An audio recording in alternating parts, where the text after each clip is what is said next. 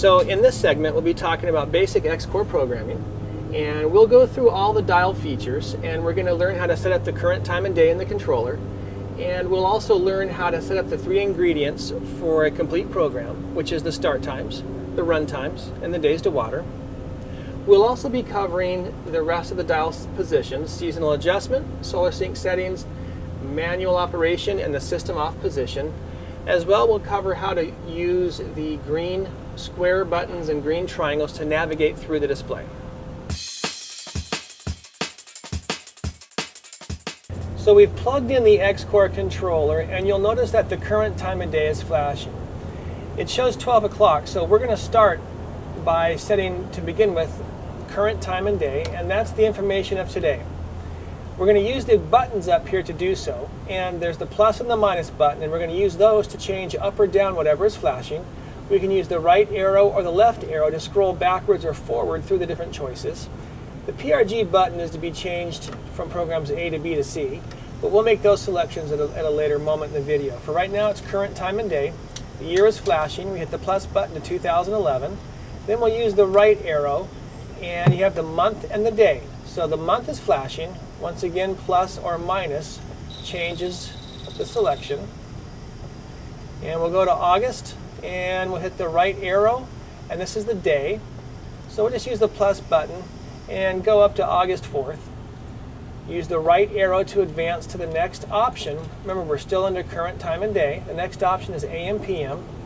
You can go plus to PM, plus to 24-hour mode, plus to AM, or you can go backwards through the 3 choices. So right now it's PM, so we'll leave it on PM. Use the right arrow, and we'll go over to the hour of the day. And we're going to say that it's 1 o'clock. Right arrow to the minutes, and you're going to use the plus button to put the appropriate minutes on. That's the last feature. So when we hit the right arrow, it goes back to the year again, 2011. So that tells us we're done with setting the current time and day. You can take the dial, put it back to run, and you can verify what you've put in. It'll show the minutes, the hour, AM, PM, and as well along the bottom of the screen, the day of the week should coincide with what today is.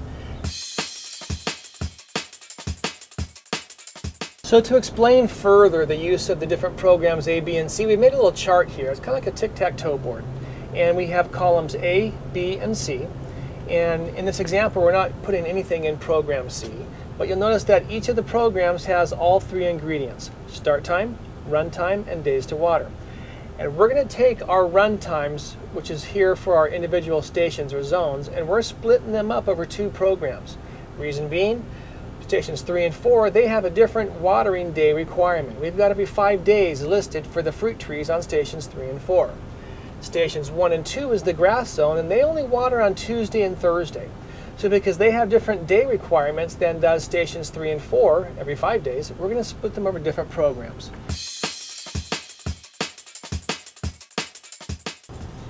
So now we'll move the dial down to the start time position. And under start times position, you'll notice that it shows program A in the screen and start time 1. Now this start time 1 is not station 1 or zone 1 as people call them. This is the controller start time. So it's the first time that program A is going to start cycling. And we're going to use 10:30 for program A to start cycling. So we're going to use the minus button and go backwards to 10:30 PM in the top right corner there. So now we know that program A's his first cycle start is 10:30 PM. You can use the right arrow to go to the second cycle start, or the right arrow to the third, right arrow to the fourth, and right arrow back to 1. You only get 4 cycle starts per program. These are not stations or zones. These is when the controller program starts cycling. You may have 6, 7, or 8 zones. You only get 4 starts per program. So now that we've got the 1 start time in program A, we can move the dial to the run time position, and these are the individual zones or stations in your yard. We're going to include station 1, program A. We'll give him 10 minutes because he's going to live here on program A. And then we'll use the right arrow to advance to station number 2, which might be the other half of the front grass, and we'll give him 10 minutes. And these are the only two stations that we're going to invite in program A under the runtime position. Right arrow goes to station 3. We're going to leave him blank. Station 4, station 5. This may be a 6 zone or a 7 or 8 zone controller, but we're only inviting station 1 and 2 to this program. At the end of all that, you're going to have a total runtime for that program. In this instance, it showed 20 minutes.